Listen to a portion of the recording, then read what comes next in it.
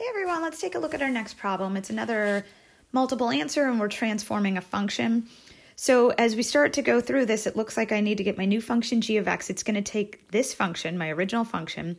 It's going to reflect that over the x-axis. All right, then I'm going to shift it 1 unit right. Then I'm going to shift it 2 units down. All right, so let's break this down. If I'm going to reflect, excuse me, that I pinched that on accident. This means I'm going to multiply by -1, but we're going to do it outside the grouping symbols. That's how we get a reflection over the x-axis. When I talk about shifting something 1 unit right, I'm going to subtract 1. When we're moving left right, that means we're going to go subtract inside the grouping symbols. And then if you're shifting up down, in this case down specifically, you're going to subtract 2 units. But you're going to go ahead and do this outside the grouping symbols. All right, so sorry about that. There we go. All right, so let's try this. So if I want g of x, the first thing I want to remember to do is I want to multiply my function by -1. So I'm going to put that negative outside. Now, inside the grouping symbols, I'm going to subtract 1. And outside the grouping symbols, I'm going to subtract 2. All right, so let's just color code this so we have this. My reflection over the x-axis corresponds to this negative. All right, let me go to green. My shifting 1 unit right corresponds to this -1 inside the grouping symbols. All right, and then last but not least, my shifting, I should say shifting down. All right, shifting down corresponds to the -2 here. So that's where all of those are coming from. All right, but now let's figure out our function. So I'm going to have this negative here. Now, if this is f of x over here, all right, and let me go ahead and erase this, what I want is f of x minus 1. All right, so if there was an x minus 1 here, then I need to put an x minus 1 up here. So I'm going to go ahead and do that. I'm going to have 1/3. It's going to be the x minus 1 minus 2. And there is my function. This is the function that I'm being asked to create to find all these traits for. So, okay, let's do it. Let's start with domain. All right. So I'm starting with domain. You always have to worry about the same 3 things, right? Fractions, radicals, and logarithms. All right, now we'll get to logarithms in chapter 6, but you could have fractions or radicals here, and you actually do have a fraction. If you look at your function, you have a fraction, you have 1/3, and you have to worry about, anytime with fractions, you have to worry about when is my denominator equal to 0. And in your case, or in this case, the denominator is constant. I'll actually just circle it over here. This 3 never zeroes out. It's not like I had 1 over x minus 3, and then if x itself were equal to 3, I would have a problem. I don't have that. I don't have a variable in my denominator. I just have a constant, and 3 is never equal to 0. So I actually don't have to worry about my fractions. I don't have radicals. I don't have a logarithm. So my domain is actually all real numbers, which is fine. All right, let's go ahead and start looking at our x-intercepts, or at least trying to find them. So anytime you want an x-intercept, you're going to let y equal 0. And you could also do this on your calculator if you wanted to, but I'm going to do this by hand. So I've got -1/3 to the x minus 1 minus 2. That's going to equal 0, okay? Now I'm going to add 2 to both sides. All right, and so I will have negative, and then we have 1/3 to the x minus 1. That's equal to 2. I need to isolate the exponential term, so I'm going to divide both sides by -1. So I'm going to have 1/3 to the x minus 1. That's going to be equal to -2. Because my variable is up in an exponent, I'm going to want to get that out using a logarithm. So I will just natural log both sides. All right, so I'm looking at when is the natural log of 1/3 to the x minus 1 equal to the natural log of -2. But you're not allowed to take the logarithm of a negative number. So this does not exist. Oops, that's about to be the letter D. It was terrible. This does not exist. So there are no x-intercepts. That's what that is telling us, which is totally fine. That happens pretty often, actually, with exponentials. So we've got none. Okay, great. Let's go find this y-intercept. And just for the sake of, creating a little bit more room, there we go. So this is going to get rid of this line. Hold on. Give me a sec. There we go. All right, so if I want a y-intercept, here I'm going to let x equal 0. All right, so let's see what we have. We would have g of 0. That would be equal to negative 1/3 to the 0 minus 1 minus 2. All right, here we go. So this would be, oops, let me put the parentheses around here. This would be a negative, and this would be 1/3 to the negative 1 minus 2. Well, anytime you have a negative exponent, it's going to be a reciprocal. So this is going to be negative 3 minus 2, and that's ultimately negative 5. So there's my y-intercept at 0, negative 5. And I want to reiterate, you could always check this on your calculator, right? And I can check it in a little bit. All right, the next thing we're going to have is some end behavior. Ooh, so let me parse that out. Okay, so end behavior.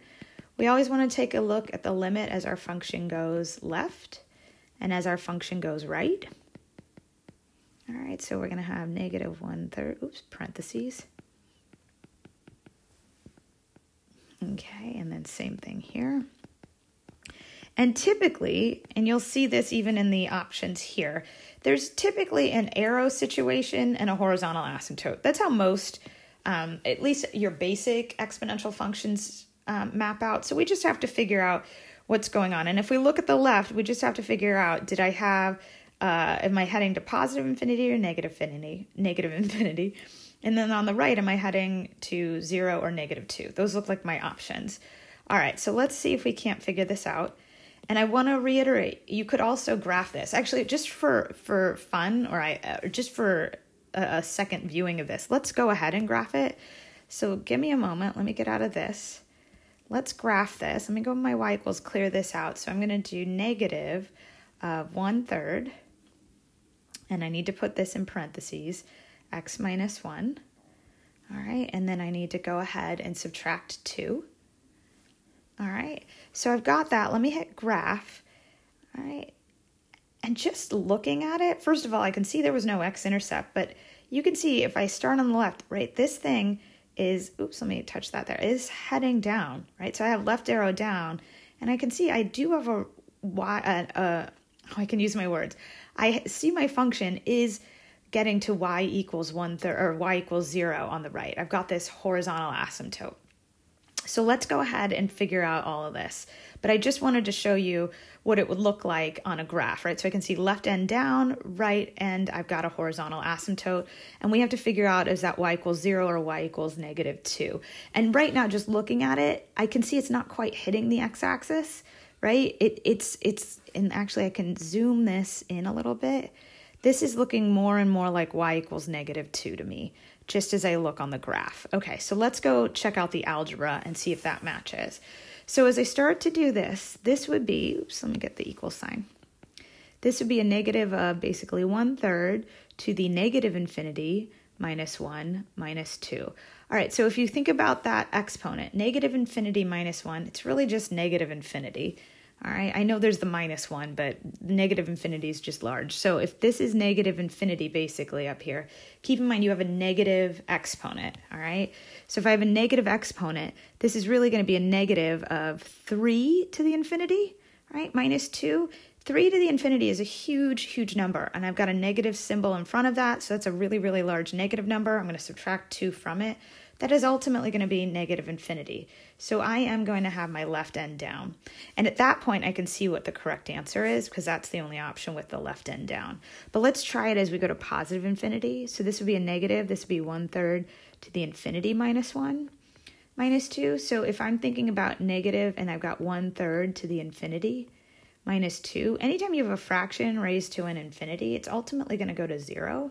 Because imagine if you had 1/3 times 1/3 times 1/3 times 1/3. You got an infinite number of these, right? You're going to have a very, very, very large denominator. I don't remember what 3 to the 6th is offhand. I think it's like 243. But keep in mind, you're going to still multiply 1/3, 1/3, 1/3, keep on going. This denominator is going to get so large that your fraction is basically going to become 0. But then don't forget that, oops, excuse me, that was an eraser. It wasn't meant to be. That you have this minus 2 here. So ultimately, this is going to be negative 2. And that's why I have that horizontal asymptote of y equaling negative 2 there on the right. So there's my end behavior. All right. Now, with the range, I always like to find the graph first. So I'm going to pinch or zoom in or maybe technically zoom out so we can see all of this, but I want to go ahead and I find the graph. Now the graph that looks most like the one that we just graphed off of the calculator, and let me return to that. You see there's my graph here. I can see that this is the one that does it. But let me show you other things that I would always look for. So I would start with my y-intercept being 0, -5. And let me pinch this in so we can see it. I see a 0, -5 here. That's good, right? I do not see a 0, -5 here, right? So then that one's out. And then last but not least, I do not see a 0, -5 here. That one's out, right? So I've got the graph figured out. And now let's figure out the range. So I've got this down arrow, and I've got a right arrow, but this down arrow here is telling me I'm going to start at -infinity.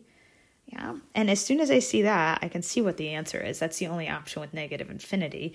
And don't forget that you have that, and let me color code this. You have this horizontal asymptote at y equals -2, right? And the function isn't going to cross that.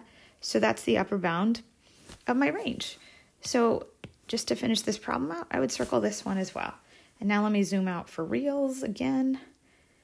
And if I take a look, that is how I would do number 3. I've got all of my traits circled, and I've got some supporting work just so I can see where it came from. All right. Thanks so much, everyone. Bye.